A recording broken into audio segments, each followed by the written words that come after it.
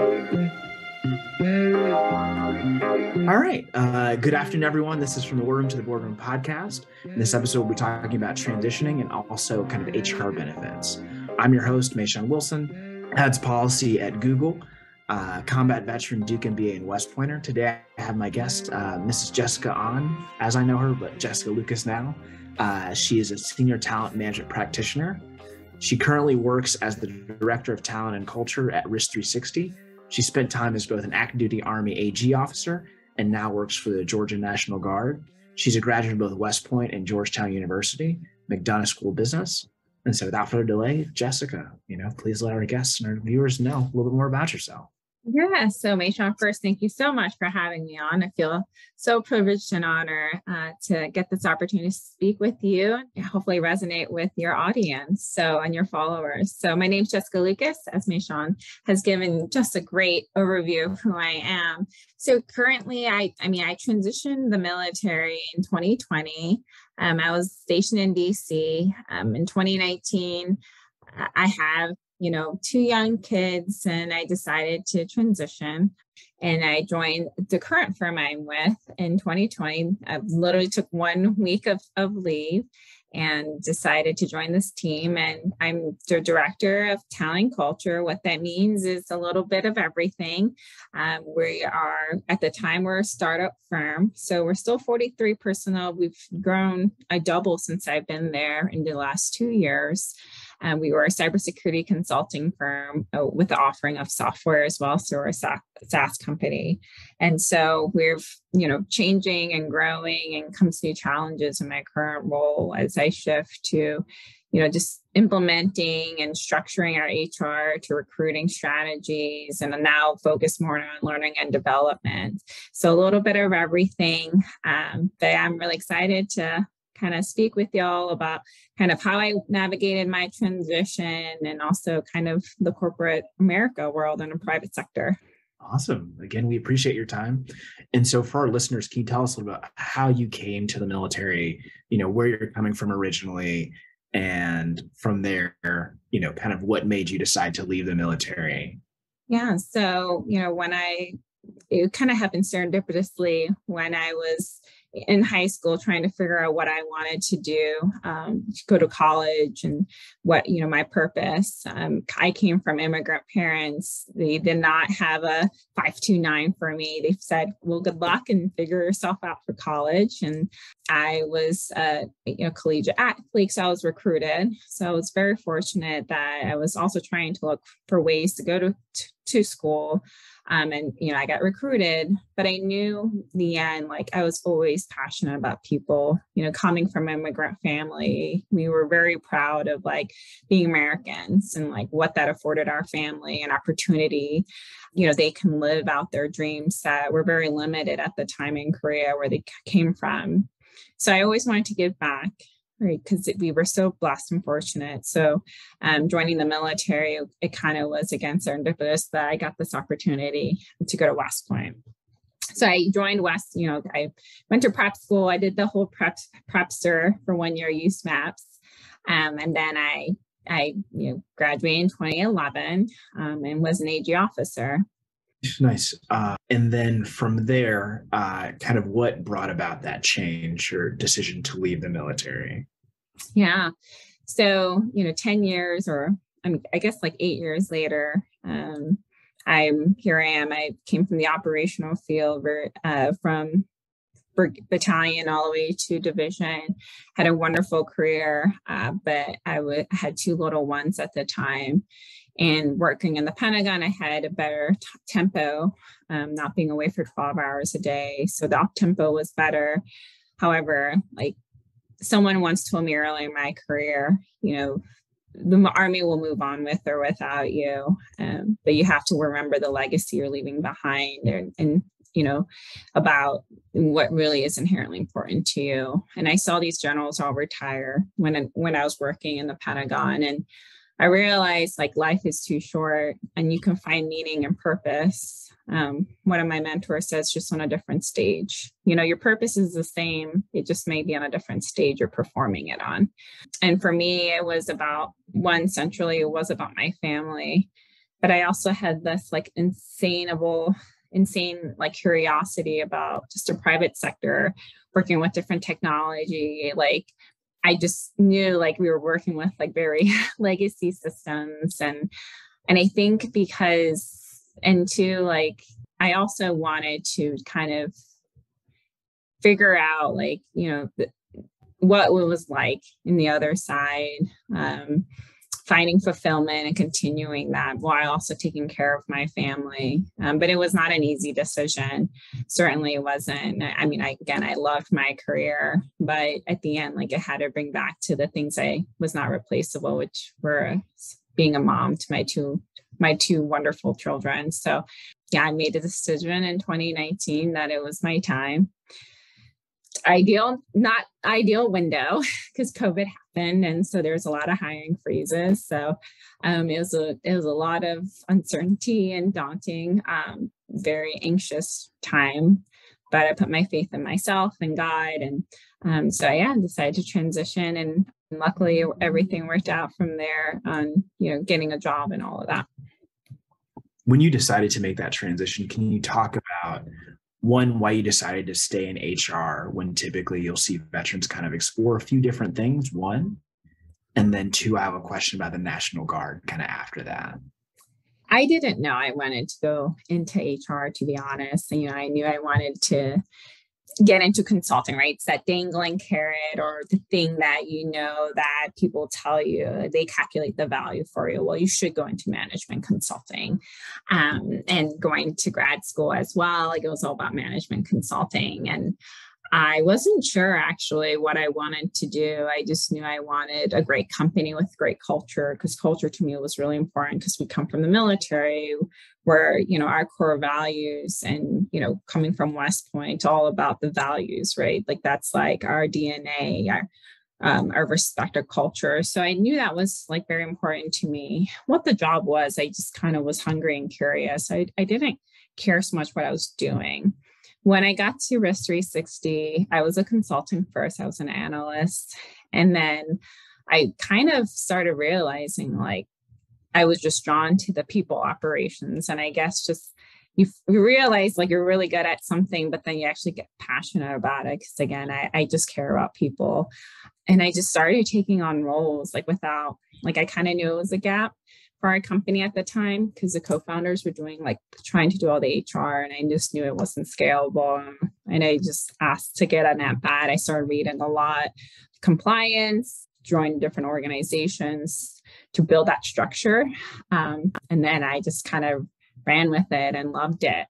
And so I wasn't sure myself, but I think I love the opportunity they gave me to kind of run with it. So, and I think it's just, again, inherent to like where I came from as an HR professional. It's about taking care of the people, the secret sauce in any organization, whether you're the Army or corporate America. The heart of any organization is still the people.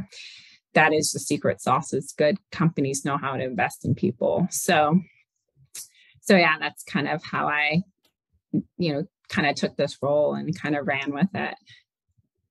No, it makes sense. So from there, you kind of found those gaps, leverage your skills, and from there, just kind of like doubled down on those to where I could add the most value for my new organization.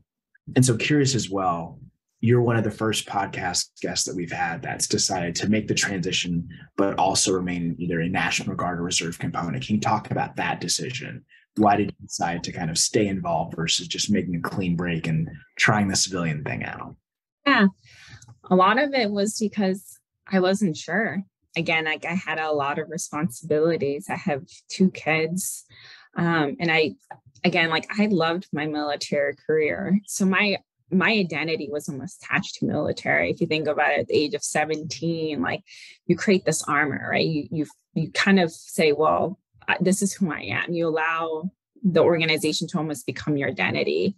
And that's not necessarily a bad thing, but I wasn't sure how to remove myself. And again, to me, it was more about like providing for my family and hoping that I loved my job. And so I said, well, if in case I didn't love it, I needed stability, I can go back into the Army. I couldn't do a clean breakup because of the responsibilities until I wasn't sure yet.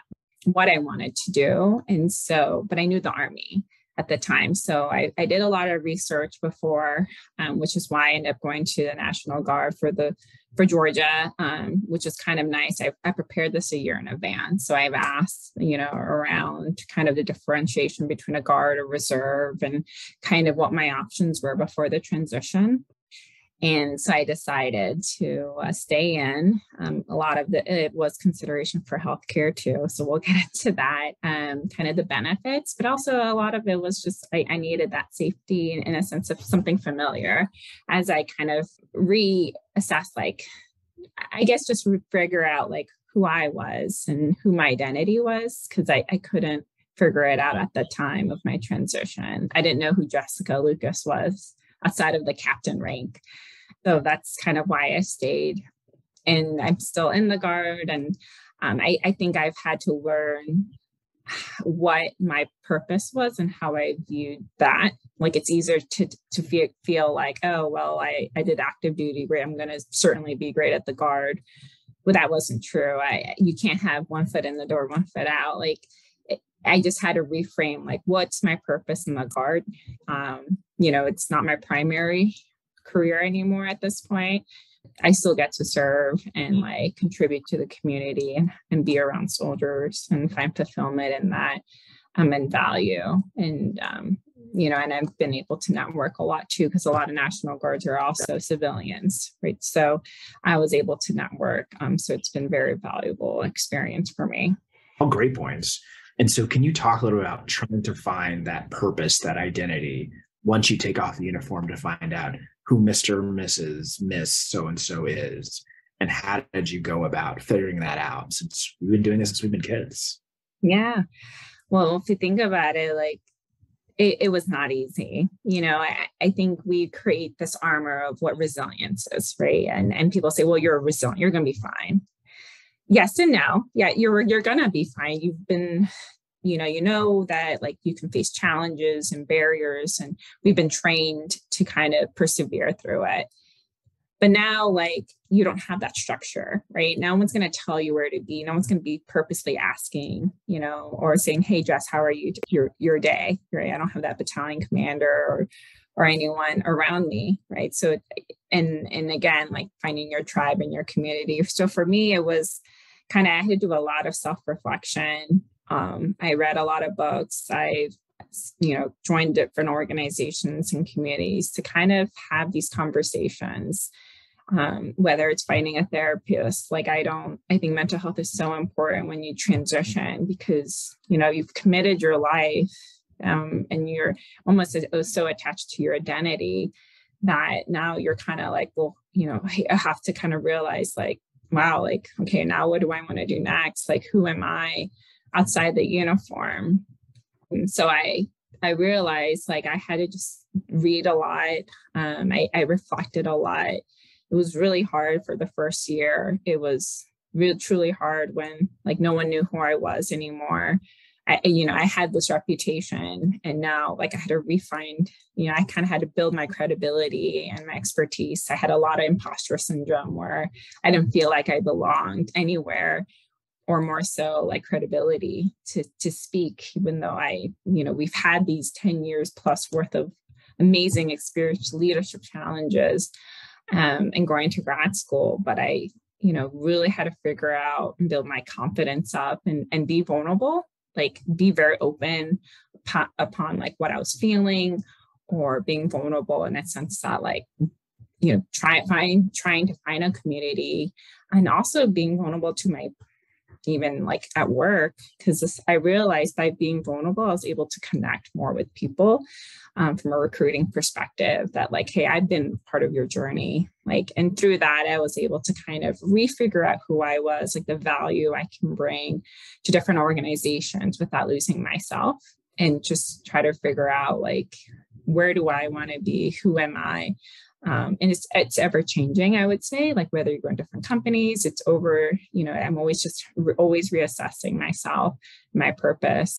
Yeah, just kind of always recalculating my value, I guess, in the sense that, who am I and how do I define myself today, but being open that, the world is unpredictable, but I know I can have confidence in myself. And that's, in that relationship that I have with myself is the most important. No, I agree. I think the points in like self-confidence. And so as you look at the self-confidence and the navigation journey, you mentioned some books. Are there some resources that you use to really do that deep dive into yourself and that reflection, the introspection process? Or was it more friends and mentors kind of giving you those reflective moments? I think for me, it was two. So one was, it sounds weird, but I love listening to a podcast. And one was How I Built This by Guy Raz. And it sounds weird that I would be so like, I think it's because of the stories, right? Like we feel so alone in these journeys, and we feel like, how am I going to get through this? How am I going to, get myself into corporate America and rebrand myself and build my credibility? How do I translate all of my experiences? And I think for me, that podcast was just so valuable and provides so much insight for me, because you hear about these like these CEOs, like Airbnb to the founder of Spanx, for example. Like you hear these stories and you realize like they all like had to endure and persevere through so much, right? And for me, like just hearing those stories just helped me just build up my confidence for myself. Like, we all have to start somewhere, right? And it wasn't going to be easy.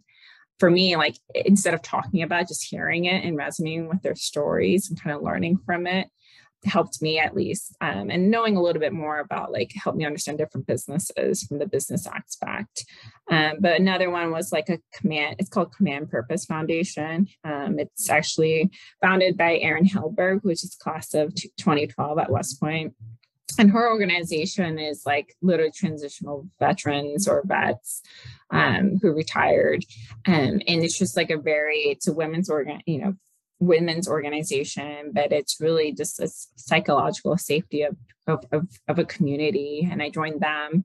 We did like a book series and just having a tribe where they just understand kind of what you're going through. It's hard to kind of talk about it with people who've never experienced that transition and kind of the identity. I feel like it's the identity crisis we kind of go through.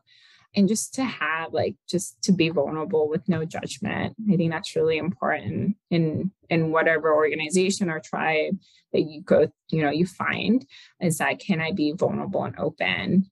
And then, again, like different books, I also read like Bet on You by Angie Morgan and Courtney Lynch. They were both like Marines. And they talk about like, how do you navigate and take calculated risk, and like, how do you build your confidence?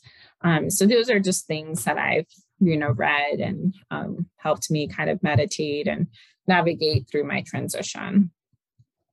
I think all amazing points.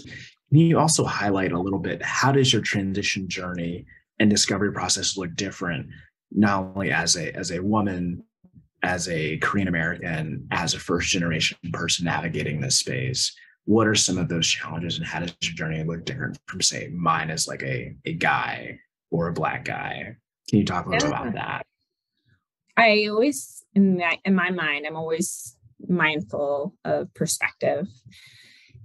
So, for example, I was the first female in my organization, and cybersecurity is already limited in a sense that it's a highly competitive talent pool. In addition, the talent for women or women in this space is furthermore limited. And so when I got into this space, I was the only female at the time in my company. I started to view it in a sense that like, man, like if I was a man, would I've had an opportunity? Like what am I projecting to make sure they feel comfortable around me? Because I know that there's a certain culture, and then I came. And I'm always mindful of perspective, like what's going through their mind and how are they perceiving the world and who I am and how am I perceiving them? And I say that because I think we all have biases, whether it's, our stories, and that we have confirmation biases or whatever those, narratives kind of form in your head that project those lenses. And I realized instead of seeing it me versus them, like, how can I fill in those gaps? Like, what do I need to do to make myself more open, that like this trust, like I'm very trustworthy. And because trust is earned, it's not guaranteed, like as much as we want to, right? So for me, like, I think transition was just hard in a sense that now I'm a single mom and a divorced. And in addition, like I live in a very, it's called Roswell, Georgia. So it's not very common for at this age for my group. Like I feel alone a lot in a sense that, like, man, like my story and I always feel different, to myself, but I try to have a lot of grace. If we look up, like today's Martin Luther King Day, we remember like what he's done and the legacy he's passed on, and the remembrance of like what he was trying to do, more equitable, equal world of a community where we all just don't see race or gender. I look at more towards like, what are the things I can do now to like remove those barriers of biases? Like, what can I do to like make it more like, to just make it more of a cohesion. So I think it's hard for me, and it has been hard, but I think I just try to look at from the perspective of someone else's lens, and to be more outward, like what are they thinking? Why do they have this? And like, what can I do, instead of like seeing it like me versus them? Like, how can I make this more unified? And just being curious. That's certainly how I've navigated this space. And from a recruiting, like I'm always trying to just be curious about people, understand their stories, and share a little bit of my stories as well. So maybe through our stories, something will resonate, and at least we can respect each other. So hopefully that answered your question. But yeah, I think, we always just have to be mindful, like everyone has their stories, everyone has their different perspective. And I think it's about us trying to expand that, and like doing podcasts, like sharing that knowledge and sharing their stories. So hopefully people can see the world a little bit more broader than narrow. You answered the question very spot on. And then I think I want to double click into this element. You mentioned kind of the vulnerability piece. And I, at least in my experience, I found that the vulnerability piece is challenging, especially in the military, where you're kind of talking muscle through, suck it up, drive on, blah, blah, blah. So how do you kind of build that muscle or switch on kind of that vulnerability piece, especially in the professional space outside of it? Well, I don't think vulnerability comes with courage, right? Brene Brown, like she is, if you want to hear a great talk or story, how do you do it in practical? It's Brene Brown does amazing TED Talks too, podcasts and books. But for me, vulnerability does not come without courage, right? So like, I think one, it takes a lot of courage to be vulnerable, right? Like to tell the world, this is who I am, right? Because we all are afraid, kind of the unknown is like, how are people going to react? Like how much is too much? How much is not enough? And I coached this in our leadership program as well. And I said, if people don't know you, how do you know that? Like, think of a relationship, like how do they know how to best communicate with you? How can they know how to best support you?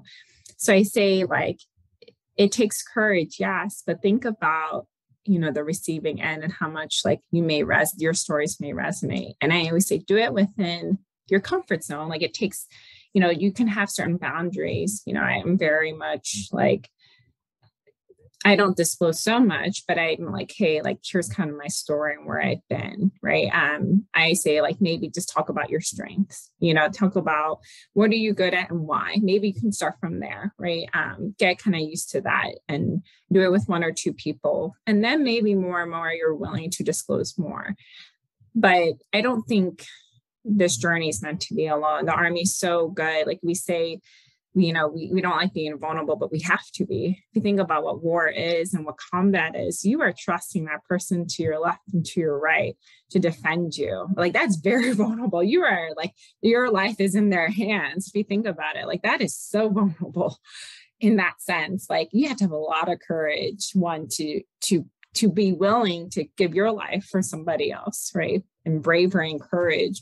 But you also need to be like, you need to trust that person to your right into your life. So I think it's just like in the frame, it's how we're seeing what vulnerable is, right? Like what that word is. But I think it's all about like being confident in yourself. In the end, like if that person doesn't receive the information well and judge you, well, maybe that person is not best in your circle or in your team. And so I think, like you won't know until you try, but don't forget the value you bring, and having confidence in yourself. In the end, like the most important person is yourself, and knowing that like, hey, like I'm proud of myself for like telling these stories, because you don't know who it will resonate with. And more importantly, like it's you like being more open to like what exposures and networking opportunities you're going to have. Because if you don't ever put yourself out there, you're not going to get those, you're not challenging yourself for new opportunities, I would say.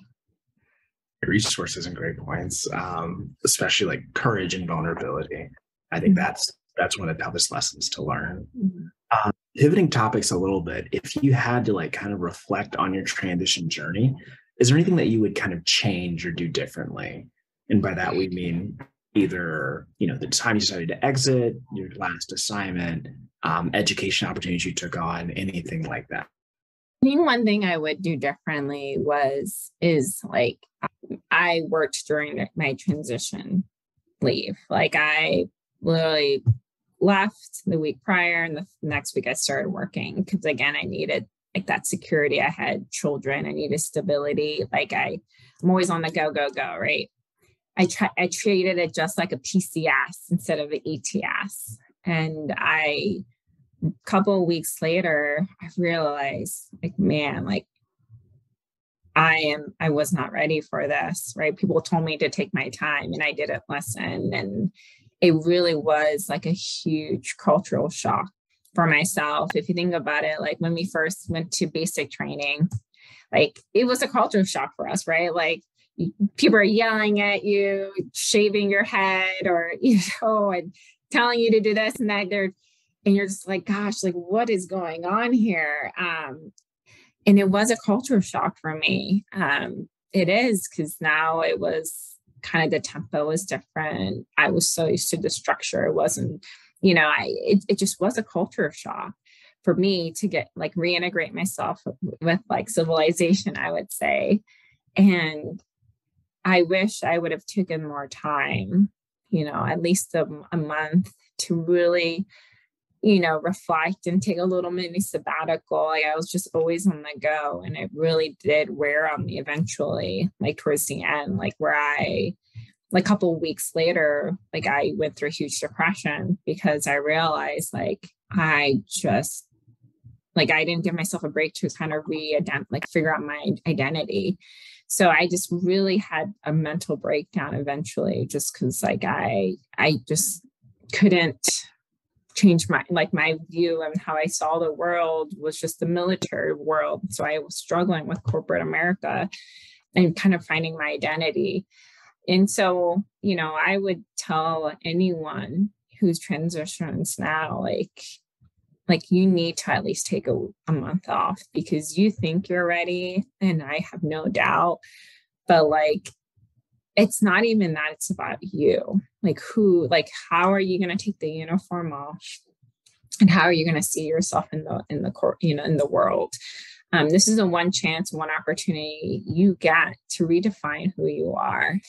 And so figure that out, because there are going to be challenges. You're going to be questioned, or you're going to question yourself and the decisions you make, or whatever, and the challenges you will face. And you need to build that confidence of who you are for yourself, most important. I think that's why mental health is so important throughout this journey, is to make sure like you have like a sounding board, or you make that time for yourself, because it's not like you're preparing for war, but like it is a new chapter. You're going back into a new, like, it's like the language is not the same. There's a lot of nuances that are just unfamiliar and at the time, and you're going to have to kind of, conform in a sense that like what that language is and how they do things culturally or with an organization. That's just different from what you're accustomed to. Very accurate. And so in that culture shock, what's kind of the most jarring piece, at least from your perspective? Is it the new language? Is it the internal politics? Is it the way that people kind of communicate their expectations and leadership? What are kind of some of those elements, I guess the top two that you're like, okay, like I didn't understand this. And if I had to do it all over again, these are two pieces that better. I think it's the unclear expectations. In the military, like there's so much great things fundamentally we do. Like, for example, like, you have your one-on-one session, when you onboard with your commander, whoever your boss is, with set expectation. Here's your job description. Here's my self-assessment. So you kind of understand like from an expectation. And again, like the military has been around for years, and we have set foundations already of what's expected for certain roles, right? Maybe some roles are just ambiguous, but and that gets more and more so as you go to strategic positions. But it's very clear when I transitioned and I went to this new company or Risk 360, like I was like, I'm not quite sure, like what are my expectations to feedback? Like how do I know I'm performing well? Like, how do I ensure that like I'm living up to your expectations of what this role is? But, being in a startup, you wear all many roles. But that was a little jarring for me is, like, well, how do I know I'm a high performer? Like, I'm very competitive. Like, how do I know I'm exceeding those expectations? In addition to the language, right? Like I went to a whole different new world of like cloud infrastructure to like KPIs and, or like, and so I was like, well, like, what does this mean? Like, I don't really understand in addition to the language. But I think for me, the biggest thing was like having clear expectations and, command guidance of like, well, what do you want me to do? That's going to be, impactful to the mission, right? What is our mission? So I think that was a little bit, it was drawing for me because I wanted to make sure I aligned. So. Agree. Those are solid points. I think the other question, in terms of the tools that you use on your day-to-day job, I feel like often the military, we tend to be a bit antiquated in some of the systems that we use, whether it's to manage HR or weapon serial numbers, you name it. Can you talk a little about the adjustment in using different tools and like how that ramp up looked? Yeah, I would say, unfortunately, in the HR community, there is not one-stop shop, right?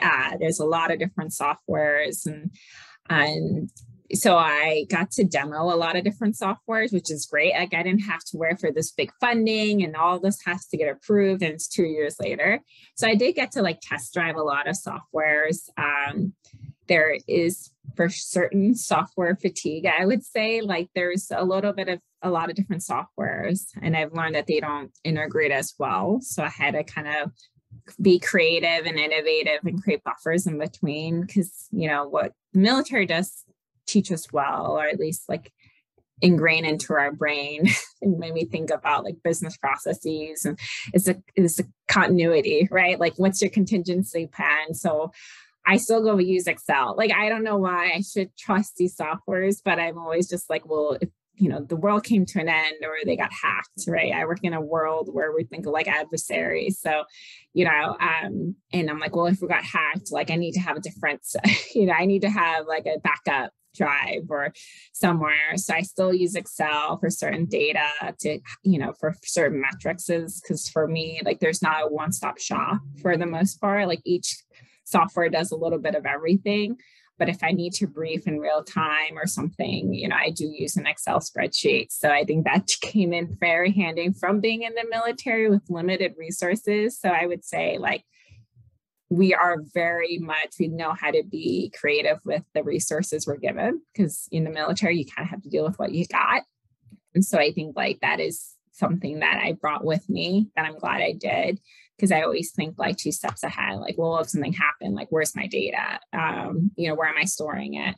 So, but other than that, like, I mean, I did learn a lot of all these different softwares, which has been really fun and cool. Like you see the innovative sides that you're like, man, I wish we had this, like when I was, working on spreadsheets all day to have something that's seamless. And so that's been fun. But I think at the same time, like I still use Excel. So there are definitely some better ways that are out there, and it's helpful learning those tools. I think you've had a lot of amazing things, Jessica. I kind of want to pivot topics. This will be more broadly talking about your role as an HR person and some of the pro tips for veterans that are looking to make the pivot. So kind of talking about whether it's recruitment, interviews, HR benefits, kind of some of those pro tips. And so to start off, can you tell us like, hey, let's say I'm 9 days out from transitioning. How should I be thinking about, recruitment and interviews just kind of broadly? So let's say, hey, I want to work at Risk 360. What should I be doing? Should I be reaching out to fellow veterans like you? Like, what should I be doing to like make sure I nail this job and like get through the door? Yeah. So I'm very familiar with that, being, one going through that kind of journey and transition, but also talking to vets myself on a, day-to-day basis. So one first thing is, let's say you are 90 days, is make sure your resume looks good, right? Because that is the one thing, that is your one foot into the door. There are multiple ways, but if someone's going to give you the time, I call it, informational interview. Let's just say you're just trying to understand a little bit about the company. Your resume has to look good. That is kind of your brand and like pivoting into the trying to get a door with your resume. So making sure that looks clean, one pager, making sure there's not too much lingo. Because again, you're talking to another party that may have no military background. So they're not going to know what a con-op is, right? Making sure there's measurables, KPIs, right? Like making sure that there is numbers associated cost, right? Because either you're going to be a revenue generator or cost container in organizations, right? They care about money. Money is very important in corporate America. So making sure you have tangible values. But yeah, making sure you have a LinkedIn account and network. Networking is so important, and veterans always want to help vets, more than anything. So if a couple of things to look for in an organization, there's these things called Hire Vets medallions. So you can see they'll have it on their website. That they're veteran friendly, and they probably have veterans within the organization when they have these medallions. You can go on Hire Vets, and you can look, and they'll have like, here's your awardees from these various companies. They actually are vetted. They have to do an essay. They have to have certain retention numbers and L&D programs and initiatives to make sure they are, continually investing into veterans to make sure they're investing into their career growth. And so doing that, like making sure you're network and ping people, message people, because you never know, you may get that one opportunity, right? With, maybe they're the VP, or maybe you don't know what positions they may have within that organization, what power and influence they may have. They can be the hiring manager. So just be open to this is where the vulnerability comes in, like drop your ego aside and just be curious. Just be curious about the organization. Say, hey, I'm looking to pivot, like any word of advice you can give me, right? And come prepared when they give you that one shot. These are busy people, and clearly they want to give you their time to invest in you, even for 5 minutes. You make sure you do your homework. Don't waste their time. That 5 minutes is very valuable, and you don't know, and first impressions do matter.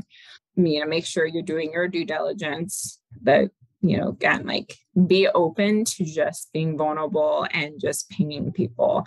I'm always like, if a veteran ever pings me on LinkedIn, I will always make time for them.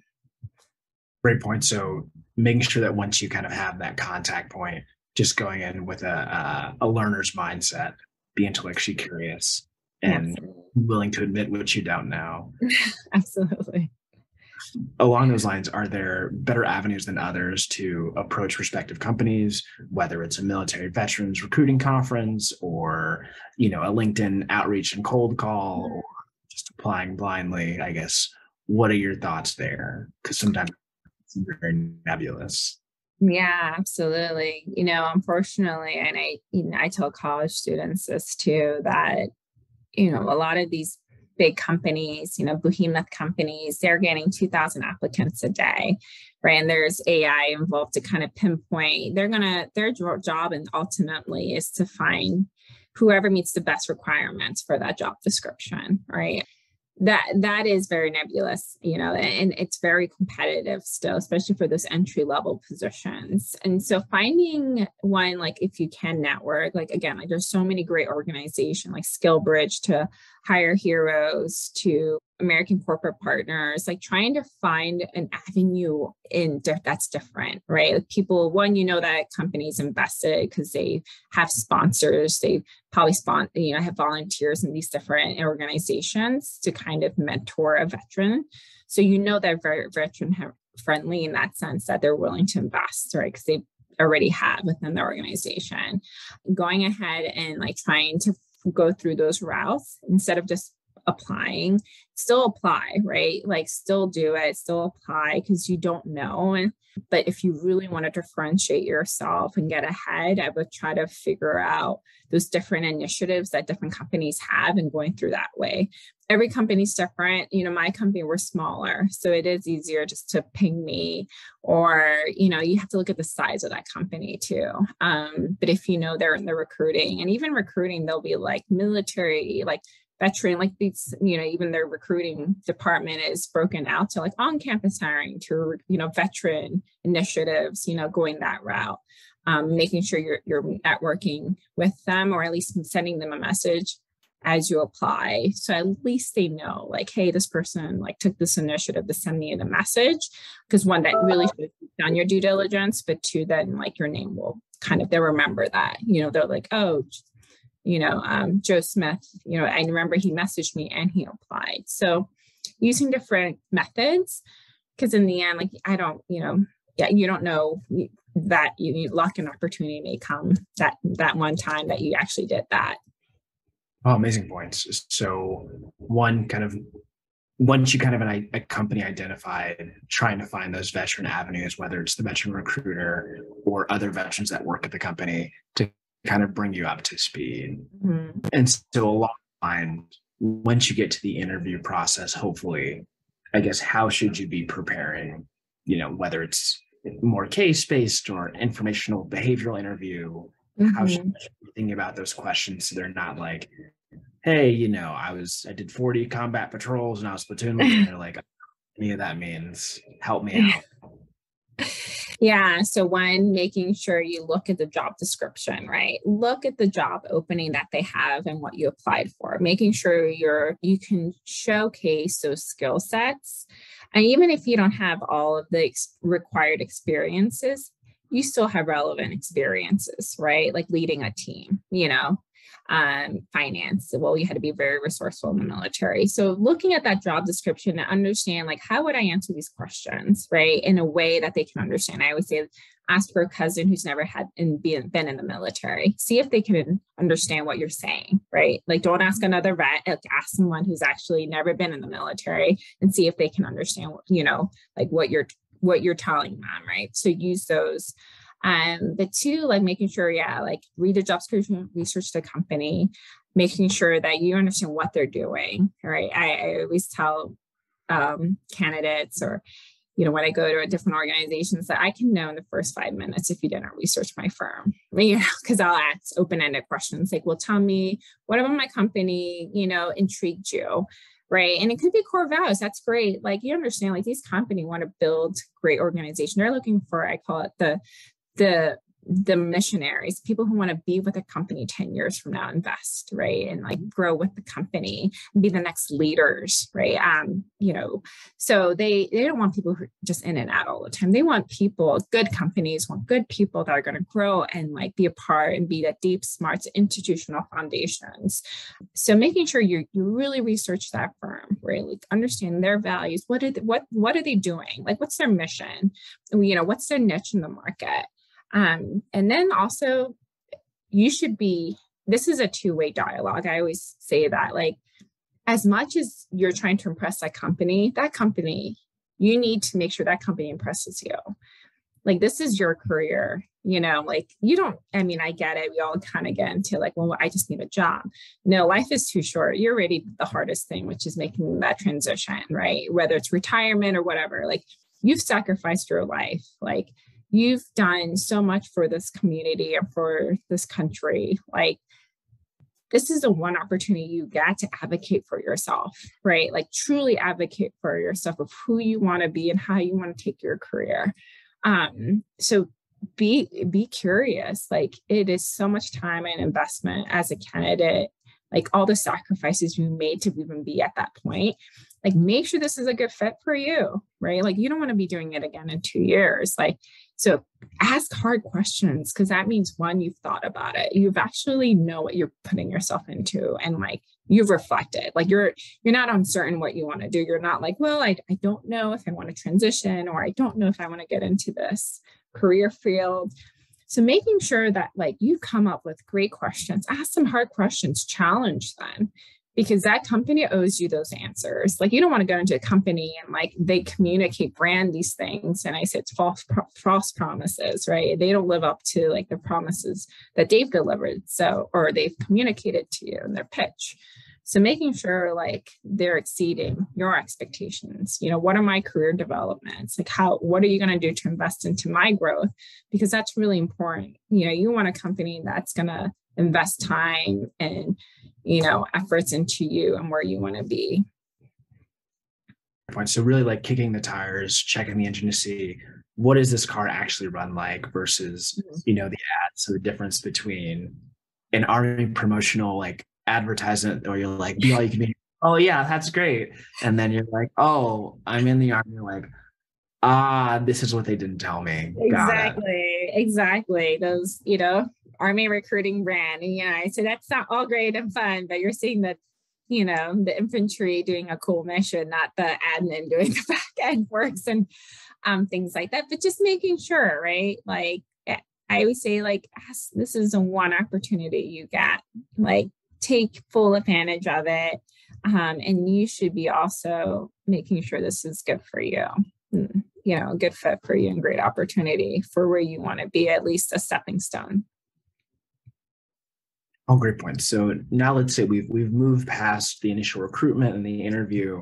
I now have a job offer at X great company, and they're like, hey, here's the offer. Like, what should I be doing next? Should I, accept immediately? Should I kind of like negotiate and like see if I can get more money?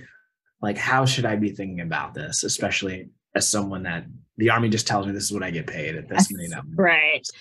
I would say you got to look at from a total comp, right? And like I do for me, because again, like this journey and that is such a very familiar to me and things I would have liked to know. Like I am very much like, we're going to talk about benefits. We're going to do this. In your offer letter, what should be addressed is one, are you exempt or non-exempt? That does matter because you need to know what your rights are. Like if you're a salary, are you non-salary, are you hourly? Because you have different rights, right? So I always make sure, are you exempt or non-exempt? Because now we're going to talk about like, hey, if you're exempt, you're a salary employee. If you're non-exempt, you're more of an hourly, so making sure that your hourly rates with the federal regulations, they meet the minimum requirement, making sure that, hey, like if I go overtime, what's that like? So it doesn't matter, like making sure like how are they hiring me? Most likely you're going to be looking at salary, so you're going to be exempt. So that being said, you have your salary, you have a base salary. Most companies are going to have a bonus. And then of that, now you have to consider the benefits. That's why I say, look at that from a total comp. And that's the one thing that like in the military, it was hard for us to know, right? Like we knew BAH, but we didn't know the value of our benefits, right?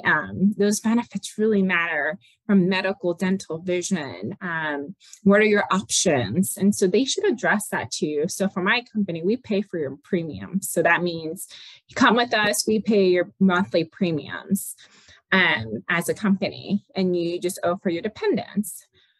Some companies don't, right? Or maybe they only contribute some, 50% of your premiums. Making sure you know that. And you can actually ask them, hey, like, can I see, it's called summary of benefits. Can I see the SBCs? Like, I want to know like what my deductions are, because not only do you have a premium, right? So think of it like you have a premium monthly fee. Yes, like in regular insurance, it's like an insurance for a house. Like you got your monthly insurance, right, for car insurance, but then you have your deductibles, and co-payments. And so making sure you understand what all of that package means, because that can be a lot of, for you and your family, let's just say, or if you don't have a family, making sure you understand like this is like life events, so you can like, if you want to have children, like, okay, so what's the best plan for me? If it's just myself, okay, like what is within my financial means or comfort, right? That so you can weigh in the pros and cons. That's best for you. That's where the health savings comes into play. Are you, you usually are very healthy and you don't go to the, you don't see preventative care very often. Then probably you should have like a health savings plan, right? Whatever you're comfortable with. But you can ask these companies, when you have your offer letter, hey, can I have a summary of benefits so I understand like the co-payment deductions, overall costs of the maintenance for this insurance and what it means? Always they will be willing to provide that for you, at least provide some insight. So that way you understand like from a healthcare benefits, like, okay, like what's the cost of this? And then consider that with your offer letter, because that really does help you from a total comp understand the value of like, the compensation. Amazing points. And so when you look at kind of some of those benefits, I think some veterans, when you're doing that comparison, you may miss some of the tax advantages where it's like, oh, well, my PH isn't taxed. And so like, I think I'll need to make this much, but based on the benefits that I'm leaving behind, I need to make this much more. Can you kind of talk a little bit about that to make sure that, to make sure they're counting all of their benefits and getting the right value for looking the right kind of job and salary on the outside?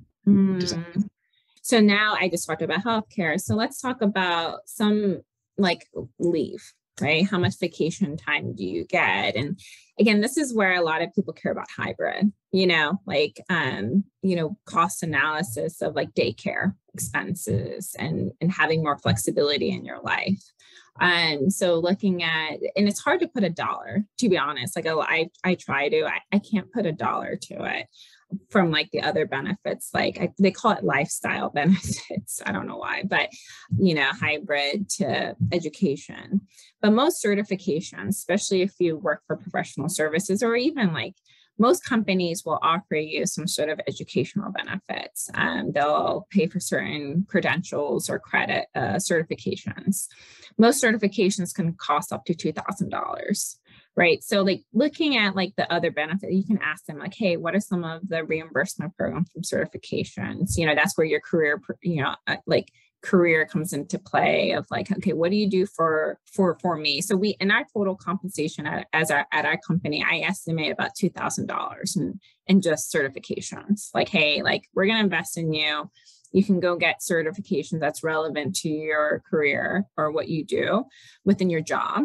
And so like we estimate about $2,000. In addition, we'll give you a gadget budget. So I line item it. So anything that's branded on the employee culture site, let's just say, like if I go to Google, they probably brand, like here's kind of all our benefits we offer and perks, making sure that you ask them, what's the dollar value to that? And you can blatantly ask them, because if they're branding it, they already know the cost and expense of it from a company perspective.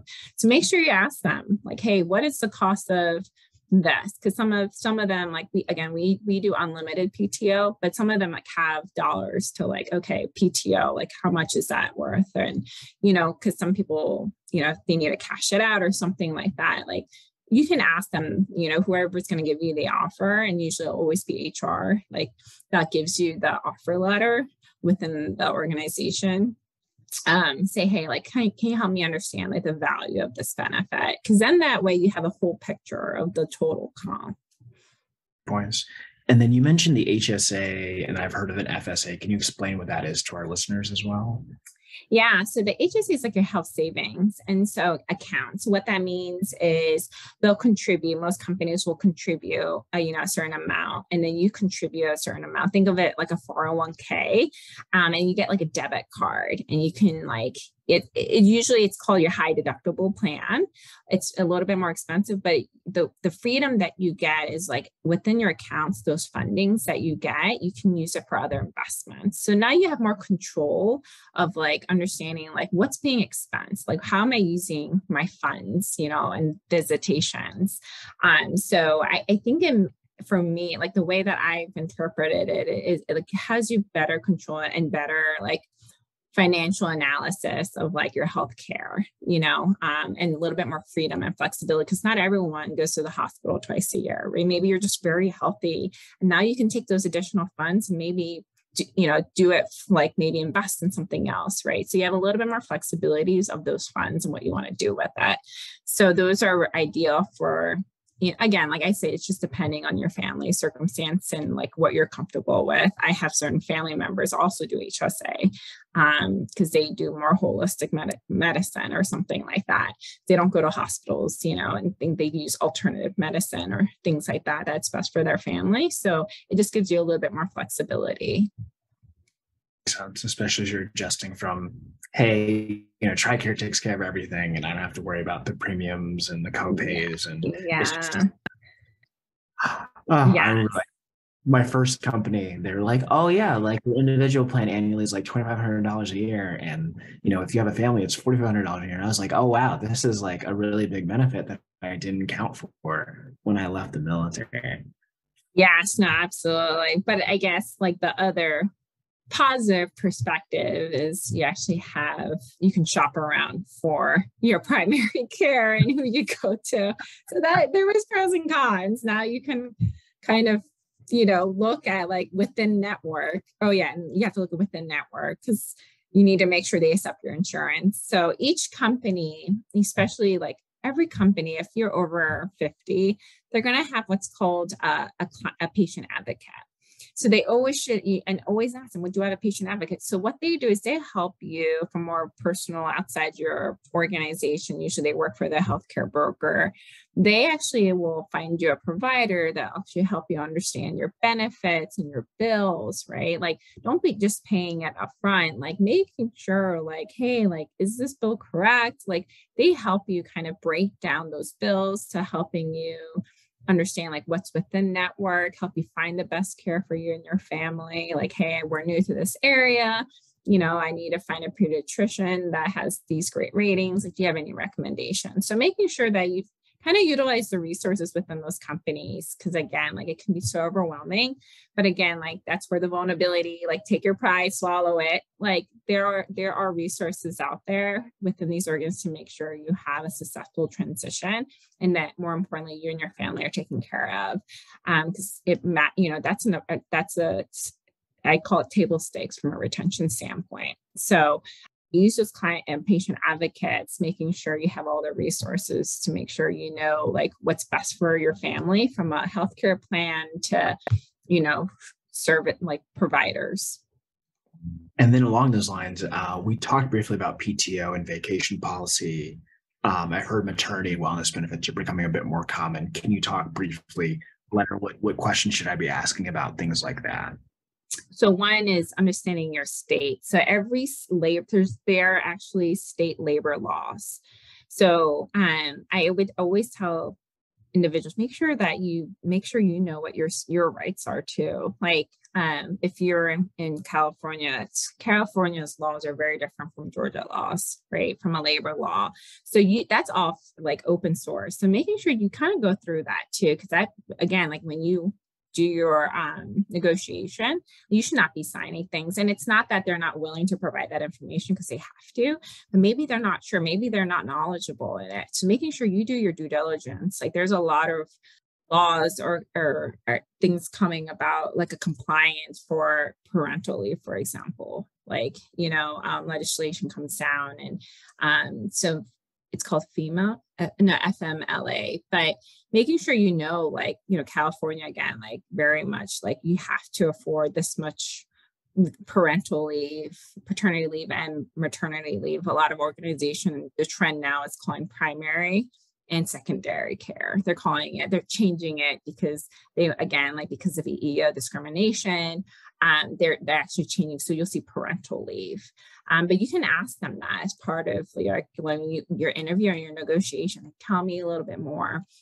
But again, making sure that you do your due diligence for state, because it may be a new state for them. Now with remote work, it is changing, like a lot of organizations, making sure they're updating their policies, making sure they're more specific on these state laws and making sure it's addressed so you know your rights as an employee. But do your due diligence first. Again, this is open source, go to state labor laws and making sure hey, what are the policies my state says they have to abide by?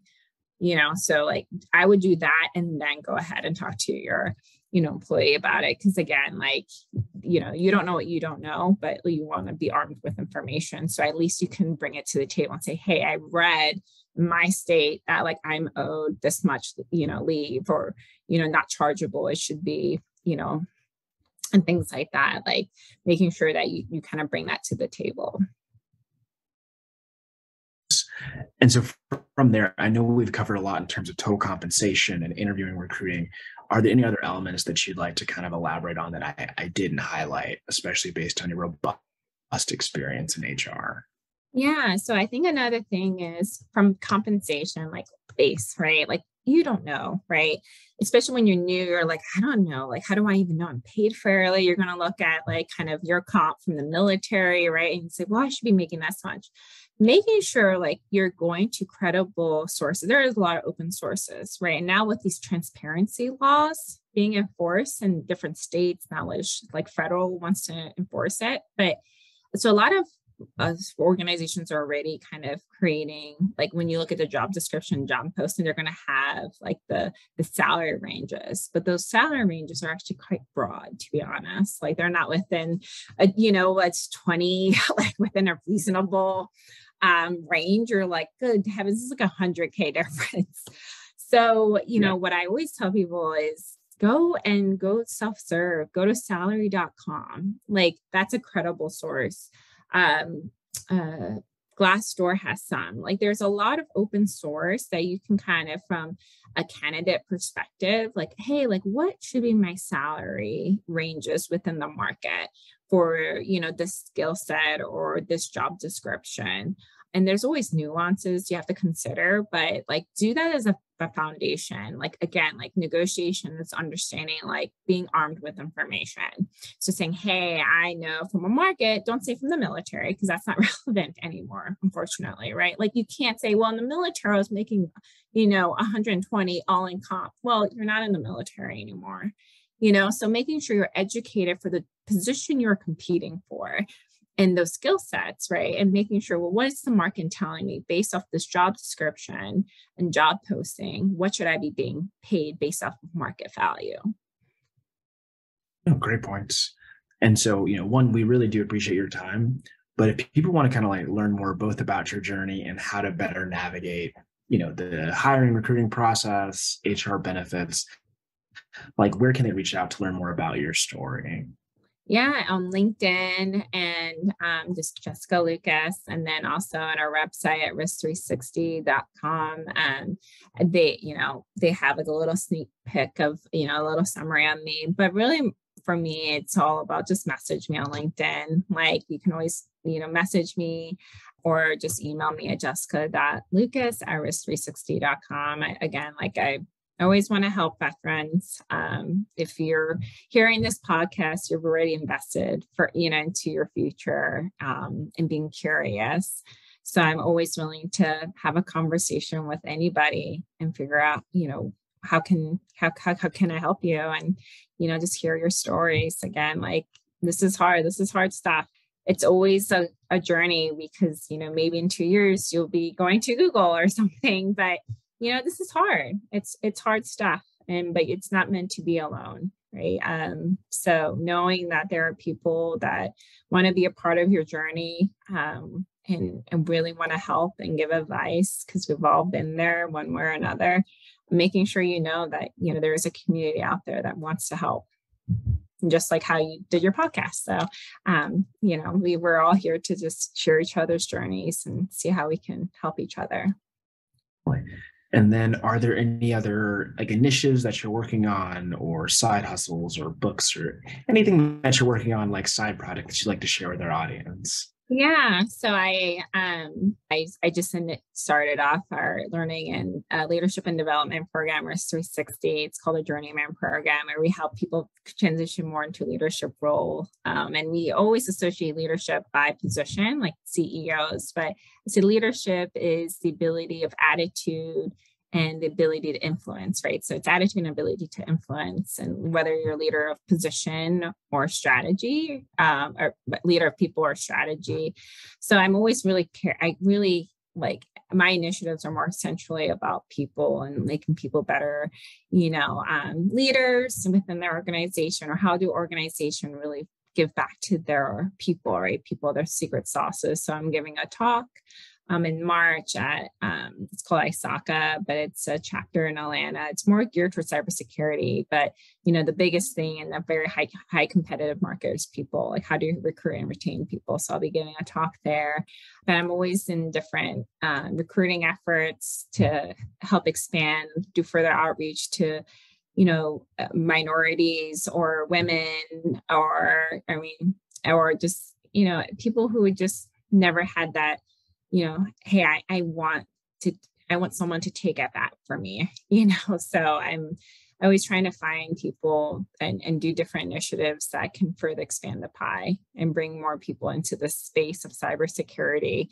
Those are kind of the things I'm working on.